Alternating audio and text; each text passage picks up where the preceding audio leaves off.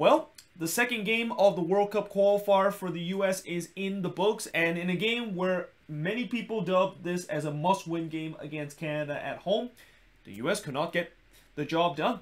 As in the end, for the second World Cup qualifier in a row, they have to settle a draw, and this time it was a 1-1 draw against Canada. And I just want to quickly remind people that, yes, I know this is not an ideal start for the US, and obviously I definitely have some concerns about this team, especially going forward, where this is the second consecutive game where I thought the attack was not good enough for this team, and especially the big mystery of who exactly has to step up in this number 9 position for the US to be that goal scorer to score the goals for this team in the future. But that being said, this is only the second game of the World Cup qualifier, and especially with the way that CONCACAF decided to expand the World Cup qualifier to 14 games, there is still a long way before we actually get to a point where if the US does continue to struggle, and let's say maybe by the 5th or 6th game they continue to be in a very bad stage like what happened in the last World Cup qualifier, then yeah, that would be a time that there should be a lot of panic. But again, this is just another game where they just did not do enough going forward on the attack. And when you look at the starting 11 in this game, it was kind of similar to the last one, although, well, actually there were definitely some changes in terms of the last game. It wasn't similar to the last starting 11. I mean, besides Matt Turner and Serginho Dest that start in this game, I don't think anybody else. Well, actually, you got Tyler Adams. He did start in that game against El Salvador, but I don't think there's any other player that actually started in that game against El Salvador that also started in this game against Canada. You got Anthony Robinson, John Brooks, Christian Pulisic, Brendan Aronson, Miles Robinson, Sebastian Lletget, Jordan Pickford, and also Kellen Acosta in the starting 11 in this game. No Gio Reyna in this game due to a right hamstring strain that he suffered, and that's definitely a bit of a loss for the US. And I thought this was kind of maybe one of those games where the US kind of really need Gio Reyna. I mean, the good news is they did get Christian Pulisic back in the starting 11, but you also feel like maybe the US, if they want to be a little bit more dynamic on the attack and just not have to rest on the shoulder of Pulisic, they also want Gio Reyna to be in this game, but unfortunately he was out because of a right hamstring injury. And for another player that is out for this game is Weston McKennie, but not because of injury issue, but he actually violated the team COVID policy, and this is not the first time we've seen Weston McKennie has violated the team COVID policy.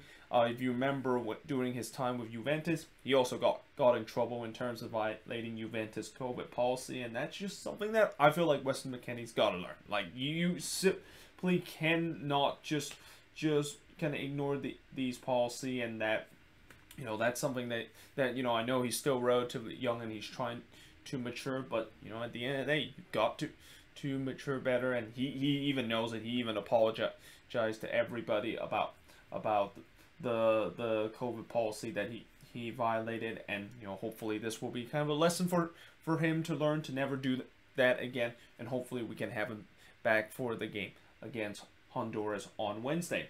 Now, in the first half, I thought early on, lots of possession for the U.S., which is unsurprising because I thought the U.S. was going to get a lot of possession, and I knew what Canada was going to do in this game, which is they're just going to sit back and trying to hit on the counter because they have a lot of speedy player going forward on the attack. And in fact, early on, that tactics actually kind of work out for Canada, as Kyle Larin actually goes through on goal, but unfortunately puts a weak shot that goes straight to Turner before Turner had to deny Larin after just a bad defensive play by Miles Robinson. I mean, just completely misread it, allowed Kyle Larin to go through on goal. Unfortunately for Miles Robinson, his goalkeeper Turner was able to bail him out in that play.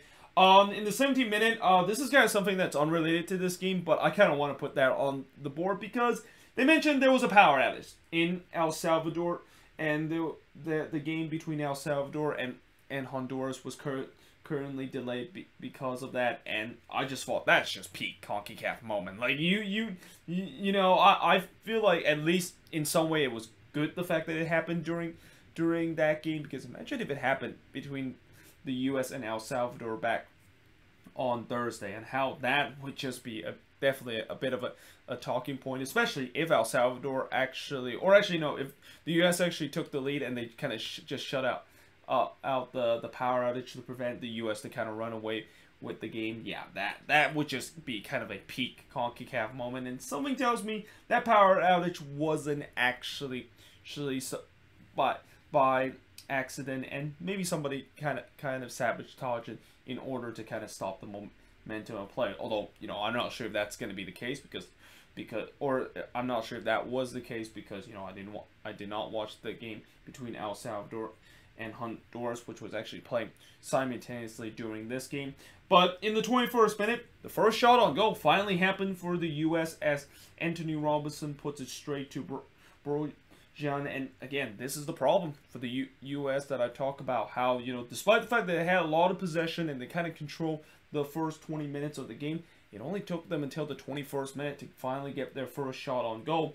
Although in the 26th minute, it almost was 1-0 in favor of the U.S., but it wasn't because of one of their players score a goal, and instead it was actually Canada that almost had a disastrous moment, as Kennedy almost scored an own goal, but Brojan was able to make a save to prevent that to go in. And then there was a bit of a scuffle between both teams, and just kind of a reminder that, you know, in a CONCACAF World Cup qualifier, and especially, you know, I know the U.S. and Canada, they haven't really been historically known as a rival. I mean, if this was hockey, then that's a whole different story. But in soccer, it's not as intense as what you see in hockey. But I think with the way that both of these teams are starting to get much better, we're going to definitely start to see that there seems to be more of a rivalry, and that this could maybe be one day equally as big of a rivalry as U.S. and Mexico, as we see all the time. But yeah, you know, there was definitely some scuffle between both of these teams. There was definitely some bad blood that was shared during that play. But in the 30th minute, Pulisic did have a shot that took a wicked deflection, and I think it was Kennedy again that kind of trying to be a little bit too cautious there, and basically trying to block the shot away, even though he didn't really need to do so. And because of that, he actually almost deflected or almost redirected right toward goal, and fortunately for him, that one actually goes wide, and the game remains at 0-0. And at that point, I thought the U.S. was definitely pressing for the opener, and the possession was 75-25 in favor of the U.S. through 36 minutes into the game. And the U.S. actually came really close in the 40th minute to get the opener, as the post denied Pete Falk and the U.S. the opener up to that point before Legit hits it wide on the volley right on the stroke of halftime. And we do head to halftime 0-0 between the U.S. and Canada. Now, in the second half, the U.S. finally broke through.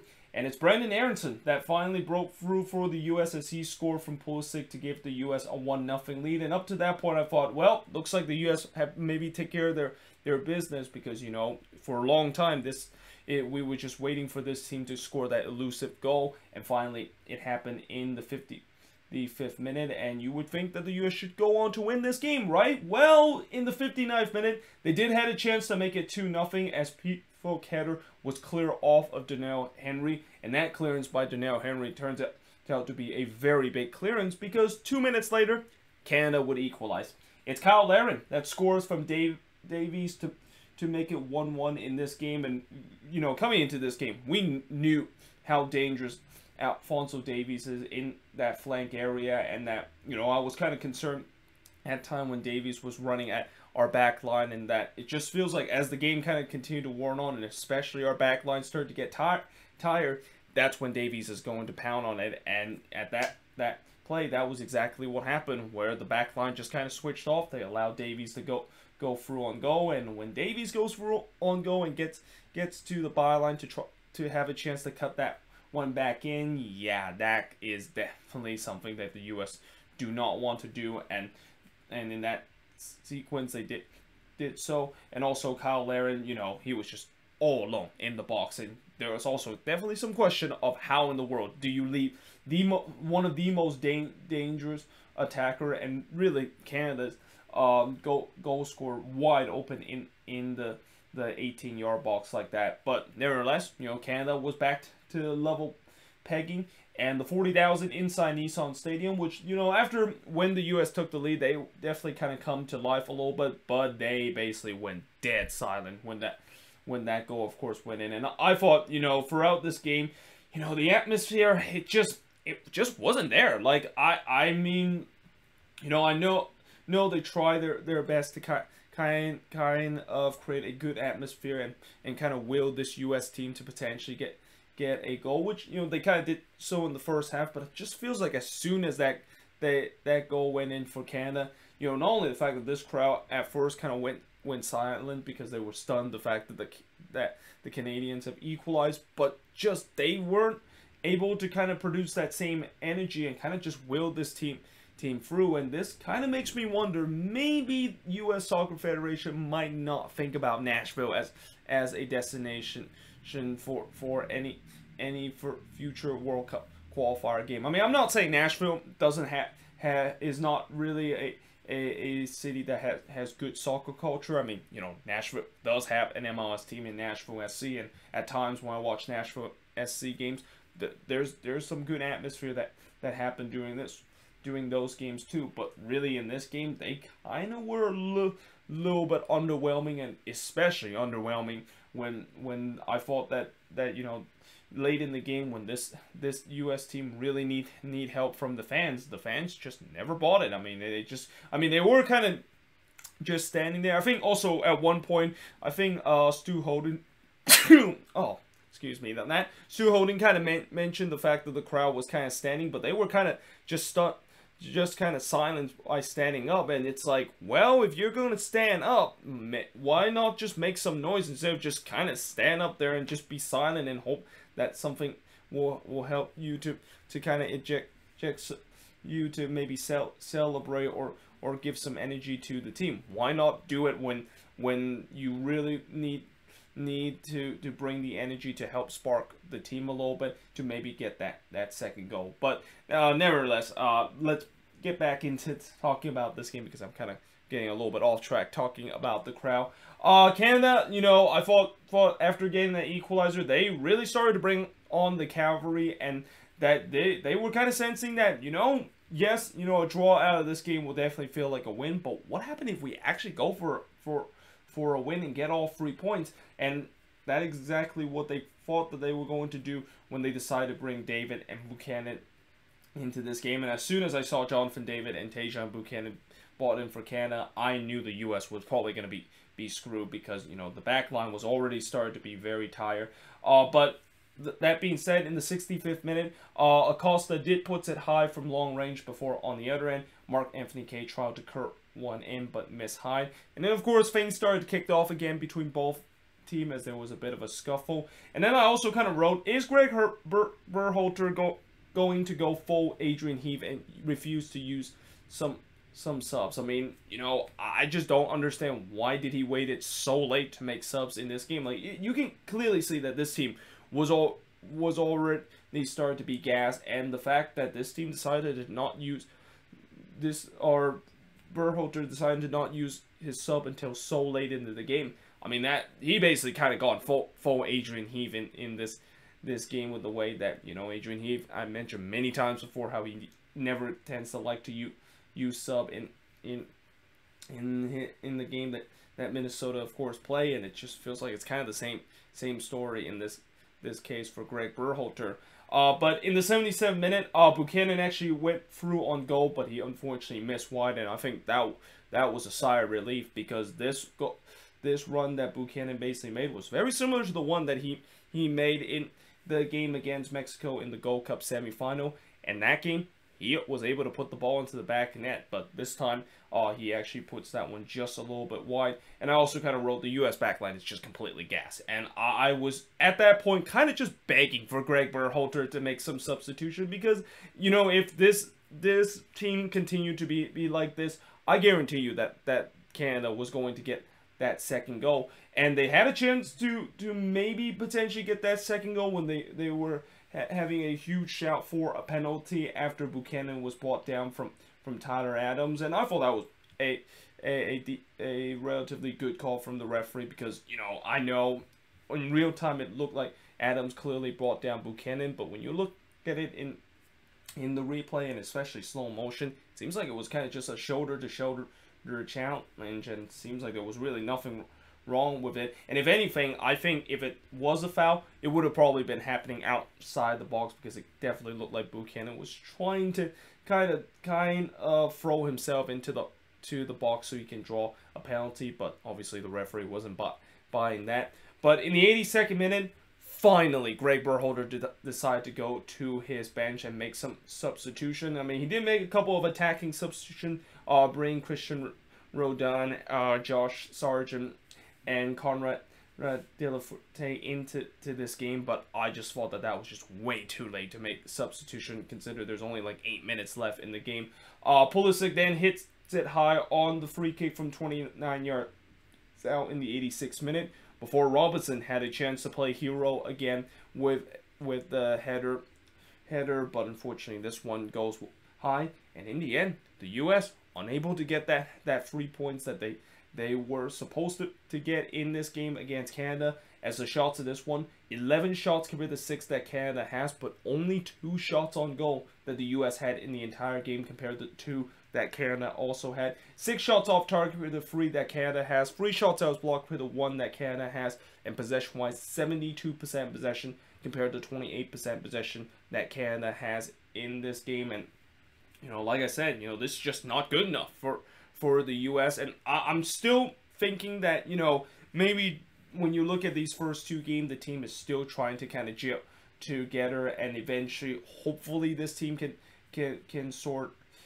things out and start to get victory against team both home and away. But the problem is, when you look at these first 2 games, it just doesn't seem like they kind of made any progress. And in some way, this feels like it was almost the same game as the one that they play against El Salvador, where they just look toothless going forward on the attack. And the other thing I also want to say, and the other thing I kind of absorbed before, is that the problem with the U.S. going forward on the attack and most of the time look toothless isn't a new problem that they had coming into this World Cup qualifier, or a new problem that they had from the last game in the World Cup qualifier. This actually has been a problem for the U.S. for a while now, and if you actually look at some of those games in the Gold Cup and also look at some of the game in the CONCACAF Nations League, yeah, those games, especially in those big kind of environment and those kind of playoff kind of environment type of games, the U.S. really struggled to score goals and able to find a way to go to get that crucial goal to win the game. And the only difference is, at least in the Gold Cup and also in the Nations League, they were able to score some big goals to eventually win both of those competitions, and we didn't really quite see that in the first 2 World Cup qualifier game. But that being said, you kind of also don't want to rely on that as your way to potentially get all 3 points. You want to make sure you're able to score goals and able to kind of close out games, because you can only do that many times where you're able to score late goals to get yourself just over the line before it just does not work anymore, and that you start to get these kind of results that the U.S. had in the first 2 games. So yeah, we'll see how the U.S. is going to be doing in the 3rd game. And now you think the game against Honduras, where usually whenever there's an away CONCACAF World Cup qualifier game, I usually won't say that it's a must-win situation, because we know this team really struggle in away game, especially against team in the Central American region. But in some way, because of the drop points that the U.S. has in this game against Canada, and really over the years, the reason why the U.S. are able to make the World Cup time and time again is because they're able to get all 3 points at home and take care of business at home. But with this early signs of the fact that they weren't able to do so, and once again getting off to a slow start in the World Cup qualifier, you just feel like these next couple of games is going to be really big and kind of almost like a measuring stick for Greg Berhalter too, because I know I said before that it might be a little bit of an overreaction to demand Berhalter to be fired from the U.S. men's national team job. But if this does not improve, and if this team continue to struggle like the way they have done in the first 2 games, then those kind of drums is going to bang louder, and those kind of possibility could potentially happen if this team continue to struggle in the World Cup qualifier. Because, like I said, World Cup qualifier for the U.S., this is probably the biggest thing that they got in these last couple of years, and this is really kind of the measuring stick to tell whether or not if this team have moved forward and have moved past that nightmare that they had in 2017 in Cuba. But either way, hope you guys enjoyed this video. If you do, make sure you guys leave a like, smash the subscribe button, and yeah, I of course will see you guys next time.